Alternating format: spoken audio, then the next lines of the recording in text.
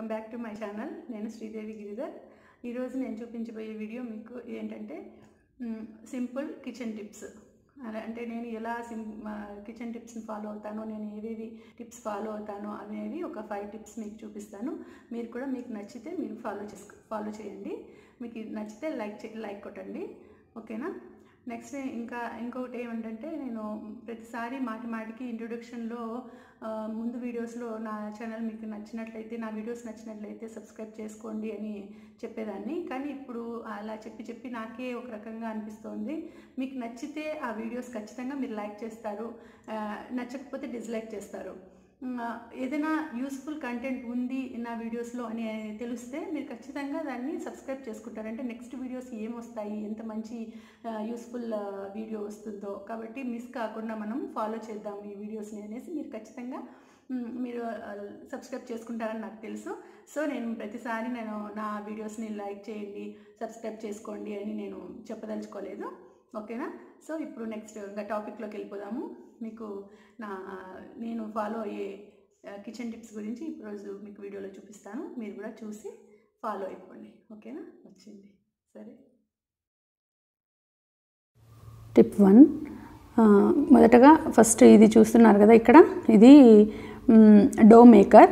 నేను అమెజాన్లో తీసుకున్నాను దీన్ని. అంటే మనము చపాతీ పిండి కలుపుకోవాలంటే మనకు ఎప్పుడు చపాతీలు చేసుకోవడం ఈజీ, కానీ చపాతీ పిండి కలుపుకోవాలంటే కొద్దిగా విసుగ్గా అనిపిస్తుంది. ఎందుకంటే ఆ పిండి అంతా చేతికి అవుతుంది, చాలా ఇబ్బందిగా అనీజీగా ఉంటుంది అది కలుపుకోవడము. సో అలాంటి వాళ్ళకి ఇది ఈజీగా యూజ్ అవుతుంది ఇలాంటి డో మేకరు.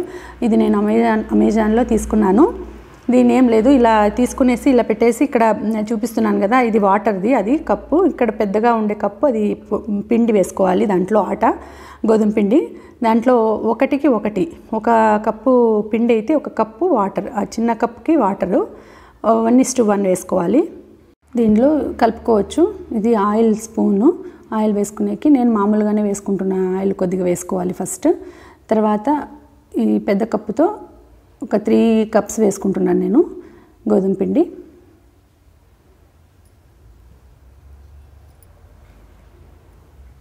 తర్వాత చిన్న కప్తో 3 కప్స్ వాటర్ వేసుకోవాలి. ఎందుకంటే 1:1 మెజర్ తీసుకోవాలి మనము. 3 కప్స్ పిండి అయితే 3 కప్స్ వాటర్, చిన్న కప్తో 3 కప్స్ వాటర్ వేసుకోవాలి. తర్వాత కొద్దిగా సాల్ట్ వేసుకునేసి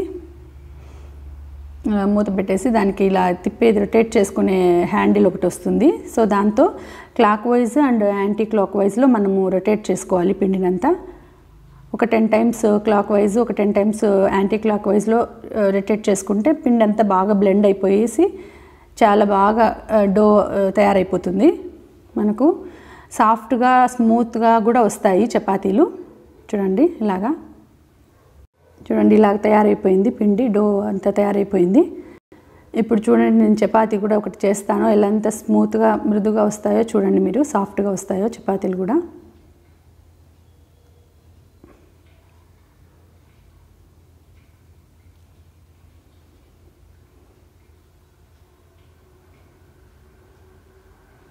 అసలు సాఫ్ట్గా తయారైంది పిండి.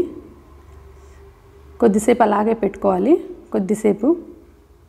చూడండి, నేను మీకు చపాతీ కూడా చేసి చూపిస్తాను. ఎలాగా ఈ డో మేకర్లో మనం పిండి కలుపుకుంటే ఎలాగ వస్తుంది అనేది. చాలా సాఫ్ట్గా స్మూత్గా పొంగుతాయి బాగా చపాతీలు కూడా, చాలా బాగుంటుంది. ఒక 2 మినిట్స్ మీరు నానబెట్టేసేయాలి, పక్కన పెట్టుకునేసి తర్వాత ఇలాగ ఒత్తుకునేసి కాల్చుకోవాలి చపాతీలు. చాలా సాఫ్ట్గా, చాలా స్మూత్గా, చాలా బాగా పొంగుతాయి. చూడండి ఎంత బాగా పొంగిందో, ఇలాగా పొరలుగా వస్తాయి. సో ఈ డో మేకర్ వలన ఇది మనకు యూస్ఫుల్గానే ఉంటుంది. మనం డో మేకర్ తీసుకోవడము చపాతీలకి ఈజీగా చేసుకోవచ్చు మనము. ఈ టిప్ మీరు నచ్చితే ఫాలో చేయండి. ఇంకా సెకండ్ టిప్, ఇక్కడ చూస్తున్నారు కదా, ఇట్లా మనకి ఏవైనా స్వీట్స్ బాక్స్ కానీ, ఏదైనా ప్యాకేజెస్ కానీ ఏవైనా తీసుకున్నప్పుడు, మనము ప్యాక్ చేసుకొని వచ్చినప్పుడు కానీ, లంచ్ కానీ లేదంటే బ్రేక్ఫాస్ట్ కానీ మనం హోటల్లో తెచ్చినప్పుడు కానీ, స్వీట్ బాక్స్ తీసుకున్నప్పుడు ఇలాంటి మనకి రబ్బర్ బ్యాండ్స్ అన్నీ వస్తూ ఉంటాయి. మనం అనవసరంగా ఇవి మనకు వేస్ట్, మనకు అవసరం లేదు అనేసి పడేస్తూ ఉంటాము. కానీ మనము ఇలాంటి వాటిని మళ్ళీ రీయూజ్ చేసుకోవచ్చు మనము. సో నేను ఇలాగ కప్లో కానీ ఒక బాక్స్లో కానీ నేను కప్లో తీసి పెట్టినాను. బాక్స్లో కూడా పెట్టుకోవచ్చు. మనకు ఇలా వచ్చే రబ్బర్ బ్యాండ్స్ అన్నీ మనం పడేయకుండా ఒక బాక్స్లో తీసి పెట్టేసుకుంటే మనకు మళ్ళీ నెక్స్ట్ రీయూజ్ చేసుకోవచ్చు వాటిని. మనకి ఏదైనా కానీ ప్యాకెట్స్ కానీ తర్వాత ఏదైనా వేరే వాటికి కూడా మనకి చాలా యూస్ఫుల్గా ఉంటాయి అవి రబ్బర్ బ్యాండ్స్. సో వాటిని మనం మళ్ళీ పడేయకుండా ఇలాగా ఏదానికైనా రీయూజ్ చేసుకోవచ్చు. ఇలాగ మళ్ళీ ఏమన్నా మనం యూజ్ చేసి పక్కన పెట్టిండే వాటికి ఇలా రబ్బర్ బ్యాండ్స్ వేసేసుకొనేసి మళ్ళీ వాటిని నీట్గా యూజ్ చేసుకోవచ్చు మళ్ళీ ఇలాగా. ఇది సెకండ్ టిప్. ఇంకా టిప్ నెంబర్ 3 ఇక్కడ చూస్తున్నారు కదా మీరు, ఒక టూల్ బాక్స్. మనం ఎప్పుడూ కిచెన్లో ఒక టూల్ బాక్స్ని పెట్టుకొని ఉండాలి. నేను ఒక టూల్ బాక్స్ని ఎప్పుడు కిచెన్లో పెట్టుకుంటాను. ఇక్కడ ఫ్రిడ్జ్కి పక్కన ఫ్రిడ్జ్కి వేసిండే కవర్లో సైడ్కి పెట్టుకుంటాను. ఎందుకంటే మనకి ఎప్పుడైనా అవసరం అవుతూ ఉంటుంది ఈ టూల్ బాక్స్. ఎందుకంటే ఈ స్క్రూ డ్రైవర్స్ కానీ వాటితో ఈ కుక్కర్ లిడ్స్ వాటి సడన్గా లూజ్ అయిపోతాయి. అవి లూజ్ అయిపోతే మనకు విజిల్ సరిగా రాదు. సో అప్పుడు ఏమవుతుందంటే వంట సరిగా కాకుండా, అంటే రైస్ సరిగా ఉడకకుండా, పప్పు ఉడకకుండా, సరిగా విజిల్ రాకుండా పొంగిపోయి అంతా అవుతుంది. సో దానికి ప్రాబ్లం ఏంటంటే అదంతా ఈ లూజ్ కావడం వలన, ఈ లిడ్ లూజ్ కావడం వలన సరిగా మనకు ఇది సెట్ కాదు. సో మనం ఎప్పుడు వీటిని టైట్గా పెట్టుకుంటూ ఉండాలి. అప్పుడు అలాంటప్పుడు మనకు ఈ టూల్ కిట్ మన దగ్గర ఉంటే మనం నీట్గా వెంటనే తీసుకునేసి మనము వాటిని సరి చేసుకునేసి పెట్టుకోవచ్చు. సో ఇది థర్డ్ టిప్. నేను ఇప్పుడు రెగ్యులర్గా ఇలాగే చేస్తూ ఉంటాను. ఇంకా టిప్ నెంబర్ 4 ఏంటంటే ఇక్కడ చూస్తున్నారు కదా మీరు, బెల్లం ఉంట తీసుకున్నాను. బెల్లం ఉంటను మనం మామూలుగా బెల్లం ఉంట తీసుకున్నప్పుడు ఏం చేస్తామంటే ఏదైనా కానీ స్వీట్స్ చేసేటప్పుడు కానీ, లేదంటే ప్రసాదాలు చేసేటప్పుడు, నైవేద్యం పెట్టేదానికి ప్రసాదాలు చేసేటప్పుడు కానీ, స్వీట్స్ చేసేదానికి కానీ, బెల్లంతో ఏమైనా వంటలు చేసేటప్పుడు మనం ఆ బెల్లంని కొంచెము అంటే మనం కడగము. ఎందుకంటే డస్ట్ ఎక్కువ ఉంటుంది. అది ఎవరు అందం ముట్టుకుంటారు షాప్లో నుంచి తెచ్చినప్పుడు. అది మనం వాటిని అట్లనే డైరెక్ట్గానే యూస్ చేసేస్తుంటారు చాలామంది. కానీ దాని మీద డస్ట్ ఉంటుంది. దాన్ని కడిగి వేయాలంటే కడగలేము కాబట్టి కరిగిపోతుంది కడిగి వేయాలంటే. అలాంటప్పుడు నేను ఏం చేస్తానంటే ఇలాగ పీలర్తో నేను ఫస్ట్ ఈ బెల్లం ఉంటని మొత్తం అంతా పీల్ చేసేసుకుంటాను. అంటే పైన ఉండే డస్ట్ అంతా వెళ్ళిపోతుంది. తర్వాత చాలామంది ఇట్లా రాయి తీసుకొనేసి, రాయి కానీ ఏదైనా పేపర్ మీద దంచుతూ ఉంటారు దాన్ని. అలా దంచడం వల్ల ఆ పేపర్దంతా దానికి కొంచెం కలర్ అంతా అంటుకొనేసి, ఆ కలరు కొద్దిగా పేపర్ కలర్ అయ్యేసి అదంతా కొంచెం డర్టీగా అయిపోతుంది. సో అలా కాకుండా నేనేం టిప్ ఫాలో అవుతానంటే ఇలాగా కట్ చేసుకుంటాను చిన్నగా. చాక్ తీసుకునేసేసి చిన్నగా మనము వెజిటబుల్స్ కట్ చేసినట్టు చిన్నగా కట్ చేసుకుంటే నీట్గా కట్ అయిపోయేసి నీట్గా వచ్చేస్తుంది. ఇది బెల్లం అంతా వచ్చేస్తుంది. సో ఈ టిప్ నేను ఫాలో అవుతాను. ఇలాగా చేసుకోవచ్చు. చూడండి, ఇలాగ నీట్గా ఈజీగా కట్ అయిపోతుంది. అప్పుడు తీసుకునేసి ఒక సపరేట్గా ఒక బాక్స్లోకి పెట్టేసుకుంటాను నేను. సో మధ్యలో మనకి ఏదైనా దాంట్లో ఇప్పుడు మామూలుగా బెల్లంలో కొద్దిగా పుల్లలు అలాంటివన్నీ వస్తుంటాయి. అలా కట్ చేసుకునేటప్పుడు మనకు అప్పుడు కనిపిస్తాయి. అప్పుడు నీట్గా తీసేసుకునేసి వాటిని ఒక బాక్స్లో, ఒక కంటైనర్లో పెట్టేసుకోవచ్చు. ఇలాగా నేను ఈ టిప్ ఫాలో అవుతాను. ఇలాగా మీకు కూడా నచ్చితే మీరు కూడా ఫాలో చేయొచ్చు ఈ టిప్. అంతే, ఇలాగంతా తీసుకునేసి చేసేసుకుంటాను. చూడండి, నీట్గా వచ్చేసింది పొడి అంతా. ఇలాగ కట్ చేసుకున్నదంతా ఒక బాక్స్లో, ఒక ప్లాస్టిక్ బాక్స్లో పెట్టేసుకుంటాను. స్టీల్ బాక్స్ యూజ్ చేయకూడదు. ఎందుకంటే ఒక రకంగా బ్లాక్ కలర్ వచ్చేసేసి అది అయిపోతుంది, కలర్ చేంజ్ అయిపోతుంది బెల్లం పొడి అంతా. సో నేను ఇలాగ ప్లాస్టిక్ కంటైనర్లో వేసి పెట్టుకుంటాను. ఇందులోనే నేను ఇంకొక మెథడ్ ఫాలో అవుతాను. ఇలాగ పీల్ చేసుకున్న తర్వాత బెల్లం ఉంటని బాగా ఇలాగ పీల్ చేసుకున్న తర్వాత మనం కట్ చేసుకునే దానికి కాదు అనేటట్టయితే ఇలాగ ఒకటి తురుముకునేది ఉంటుంది కదా, గ్రేటర్, ఈ కొబ్బరి తురుము గ్రేటర్ ఉంటుంది కదా, దీన్ని తీసుకునేసి నీట్గా తురిమేసుకుంటాను. ఈజీగా తురుముకుంటే కూడా ఆ బెల్లం తురుము అని అంటారు కదా, బెల్లం తురుము అని అంటారు. చాలా నీట్గా వస్తుంది. అది చాలా స్మూత్గా పౌడర్ లాగా వచ్చేస్తుంది బెల్లం తురుము.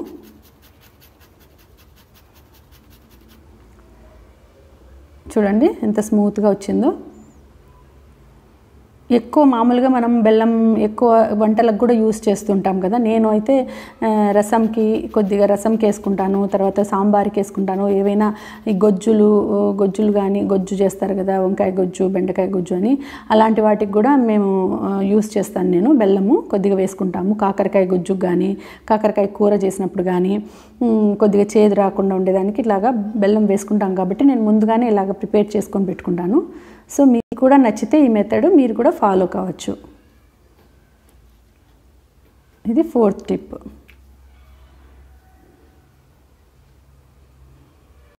ఇలా అంతా అయిపోయిన తర్వాత స్పూన్ పెట్టేసుకుంటే మనకు ఆ క్వాంటిటీ సరిగ్గా ఉంటుంది. 1 స్పూను, 1/2 స్పూన్ అని అలాగా. ఇంకా టిప్ నెంబర్ 5 ఏంటంటే, ఇక్కడ చూస్తున్నారు కదా ఇండక్షన్ స్టవ్. ఇండక్షన్ స్టవ్ ఉండే వాళ్ళకి నేను ఒక చిట్కా చెప్తున్నాను. ఇది మామూలుగా మనం ఎక్కువ యూస్ చేసే కొద్దీ ఇక్కడ మోటార్ నుంచి పెద్దగా సౌండ్ ఎక్కువ వస్తుంది. సో ఆ సౌండ్ తక్కువగా వచ్చేదానికి నేను ఒక చిట్కా ఇప్పుడు తెలియజేస్తాను మీకు. ఇక్కడ చూస్తున్నారు కదా, చూడండి, ఇక్కడ ఒక బ్రష్, తర్వాత కొబ్బరి నూనె, తర్వాత మిషన్ ఆయిల్. అంటే మిషన్ ఆయిల్ యూస్ చేసే వాళ్ళు, మిషన్ ఆయిల్ ఉండేవాళ్ళు మిషన్ ఆయిల్ యూస్ చేయొచ్చు. లేదు మిషన్ ఆయిల్ మా దగ్గర లేదంటే కోకోనట్ ఆయిల్ యూస్ చేసుకోవచ్చు. ఇలాగా ఉల్టా చేసేసినామంటే చూడండి, ఇక్కడ మోటార్ ఉండే ప్లేస్ ఉంది, ఇలాగా ఉంటుంది బాక్స్ లాగా. దాంట్లో అంత చాలా డస్ట్ ఉంటుంది. అదంతా మనము 15 డేస్కి వన్స్ మనం క్లీన్ చేసుకుంటూ ఉండాలి. ఫస్ట్ బ్రష్తో నీట్గా క్లీన్ చేసేసేయాలి. అంతా ఆ డస్ట్ అంతా కూడా నీట్గా క్లీన్ చేసేసుకోవాలి. ఇప్పుడు మనం పైన అంతా క్లీన్ చేసుకుంటూ ఉంటాం చూడండి, ఇలాగ సైడ్స్ ఇదంతా కూడా ఏవైనా వంట చేసేటప్పుడు కానీ, పాలు కాచినప్పుడు కానీ, పాలన్నీ పొంగి వంట అంతా చేసినప్పుడు అవంతా పొంగి ఈ సైడ్కి అంతా వచ్చేస్తుంది. మనం పైన అంతా క్లీన్ చేసుకుంటుంటాం, కింద అంతా మనం చూసుకోము. సో ఇలాగ అంతా క్లీన్ చేసుకున్న తర్వాత ఆ మోటార్ లోపల ఇలాగా కోకోనట్ ఆయిల్ వేయాలి. ఈ డ్రాప్స్ అంతా కోకోనట్ ఆయిల్ డ్రాప్స్ వదలాలి లోపలికి. ఆ మోటార్ మీద అంతా పడేసి అది సౌండ్ రాకుండా మనకి కంట్రోల్ చేస్తుంది. అంత స్మూత్ అయిపోతుంది. మిషన్ కూడా స్మూత్గా అయిపోయి మోటార్ కూడా సాఫ్ట్గా ఉంటుంది, సౌండ్ ఎక్కువ రాదు. నేను 15 డేస్ వన్స్ ఇలా చేస్తూ ఉంటాను. అందుకని నాకు బాగా చాలా అంటే 5 ఇయర్స్ నుంచి నేను యూస్ చేస్తున్నాను ఇండక్షన్ స్టవ్. ఏమీ ప్రాబ్లం లేకుండా ఇలాగ నీట్గా ఉంది. సో తర్వాత ఇంకొక టిప్ ఏమంటే, మీరు ఇలాగ చూడండి, ఇలా డస్ట్ అంతా ఉన్నప్పుడు ఏదైనా కానీ మనకు ప్లాస్టిక్ కానీ ఇలా ఎలక్ట్రిక్ థింగ్స్ యూస్ చేసేటప్పుడు మనం వాటర్ యూస్ చేయకూడదు. వాటర్ యూస్ చేస్తే అది ఎలక్ట్రిక్ థింగ్స్కి చాలా డేంజర్ అవుతుంది. సో మనం వాటర్ యూస్ చేయకుండా ఇలాగ ఆయిల్తోనే మనం క్లీన్ చేసుకోవాలి. డస్ట్ అంతా కూడా ఇలా ఆయిల్ వేసేసి క్లీన్ చేసుకుంటే షైనింగ్ కూడా వస్తుంది, షైన్ అవుతుంది మిషన్ కూడా బాగా. ఇది థింగ్స్ ఎలక్ట్రిక్ మిషన్స్ చాలా బాగుంటాయి. ఇవే కాకుండా వార్డ్రోబ్స్ కానీ, అంటే డెక్లాన్ కల్పించే వార్డ్రోబ్స్ కానీ, తర్వాత ఏవైనా కానీ ప్లాస్టిక్ టేబుల్ మేట్స్ ఇలాంటివన్నీ కూడా మనము డస్ట్ ఎక్కువ ఉన్నప్పుడు ఆయిల్ వేసుకొని తుడుచుకోవాలి. కోకోనట్ ఆయిల్ వేసుకొని తుడుచుకుంటే చాలా షైనింగ్ వస్తాయి, షైన్ అవుతాయి. తర్వాత ఇంకోటి ఇదే మెథడ్ మనము ఈ మిక్సీకి కూడా యూస్ చేయొచ్చు, మిక్సీలకు కూడా యూస్ చేయొచ్చు. చూడండి, ఇలాగా మిక్సీ కూడా ఒక్కొక్కసారి చాలా సౌండ్ వస్తుంది. మనం వేసేటప్పుడు యూస్ చేయంగా ఒక్కొక్కసారి చాలా సౌండ్ వస్తుంది. ఎందుకంటే ఆ లోపల మిషన్ అనేది ఒక రకమైన అరిగిపోయినట్టు అయిపోయేసి సౌండ్ వస్తుంది. సో మనం ఇలాగ 15 డేస్కి వన్స్ కానీ, మంత్లీ వన్స్ కానీ ఇలా మోటార్ ఉండే ప్లేస్లో ఆయిల్ వేసుకోవాలి. ఇలా ఆయిల్ వేసుకొనేసి నీట్గా స్ప్రెడ్ చేసేసి క్లీన్ చేసేసుకోవాలి. చూడండి మిక్సీ కూడా ఎంత షైన్ అవుతుందో. సో మనం కోకోనట్ ఆయిల్ యూస్ చేసి డస్ట్ ఏదైనా ఉన్నా కూడా కోకోనట్ ఆయిల్ యూస్ చేసి క్లీన్ చేసామంటే అంత షైనింగ్ అంతా వస్తుంది. ఇక్కడ కూడా కింద చూడండి, ఇక్కడంతా కూడా ఈ బ్రష్తో క్లీన్ చేసేసుకొని నీట్గా అంతా క్లీన్ చేసుకున్న తర్వాత ఆ లోపల కూడా ఆయిల్ వేసేసుకునేసి మనము ఈ డస్ట్ అంతా క్లీన్ చేసేసుకోవాలి. ఆయిల్తోనే ఇలాగా క్లీన్ చేసుకోవాలి. సో ఈ 5 టిప్స్ నేను ఫాలో అవుతాను. మీకు కూడా నచ్చితే మీరు కూడా ట్రై చేయండి. ఓకేనా ఫ్రెండ్స్, ఇవి నేను చెప్పాలనుకున్న 5 టిప్స్. మళ్ళీ నెక్స్ట్ వీడియోస్లో మళ్ళీ కలుసుకుందాము. ఈ టిప్స్ని మీరు ట్రై చేయండి. ఇలా చేసుకోవాలి, క్లీన్ చేసుకోవాలి నీట్గా, బాగా షైనింగ్గా బాగా అవుతుంది, షైన్ బాగా అవుతుంది. సో ఓకేనా friends, thank you for watching. Bye.